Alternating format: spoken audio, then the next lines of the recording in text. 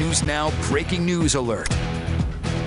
And breaking now, an FBI investigation underway up in the Northwest Valley after an agent was involved in a shooting. Good evening to you. Thank you for joining us on this Thursday at 5. I'm Brian Loftus. And I'm Janice Valdez. This all happening near the 215 and Ann Road. We're told there has been a barricade situation unfolding there for quite some time. Now, we are waiting for an update directly from the FBI, but let's check in with Joe Moeller with what we know right now. Brian, Denise, we know that one FBI agent did end up shooting a person here, and that person is injured.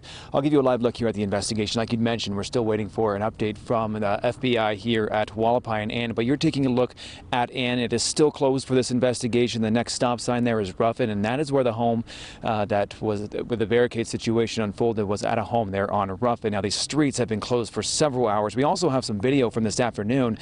A few hours ago, we did learn of this barricade situation unfolding at that home. A Metro helicopter was out here circling the area, and Metro did close down several streets. Around 3 o'clock, we heard a loud boom, and then that helicopter left. Now, in a tweet, FBI Las Vegas confirmed the shooting and that one subject was wounded. Now, we are still waiting to get details about why exactly the FBI was called out to this investigation. Now, back out here live, you're taking another look at Ann and Ruffin. You can see just how many Metro units and also FBI patrol cars are out here on Ann here, which is closed. Again, we are at Wallapai and Ann. We're still waiting for an update from FBI. They told us to everybody about an hour ago to come to this intersection for an update. So as soon as we learn more information, we'll be sure to pass it on.